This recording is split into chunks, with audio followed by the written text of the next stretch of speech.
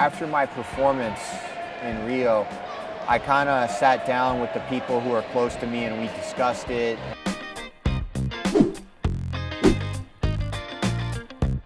You know, my body went through a lot in 2015. I had a massive concussion, I broke my thumb, I had the surgery in my knee, I dislocated my SI joint in my back, and at the end of the day, like, could I go another 4 years and win an Olympic medal? I think I could.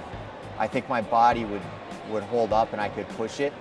But at the end of that quad, if I had another Olympic medal, my body would be so destroyed that I couldn't give back.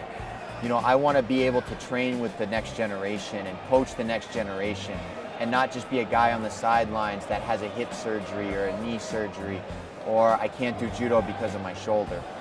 It was better to take that step back and be a dedicated coach and somebody who can be there for the athletes as a training partner who's been there and can show them, and also as a coach.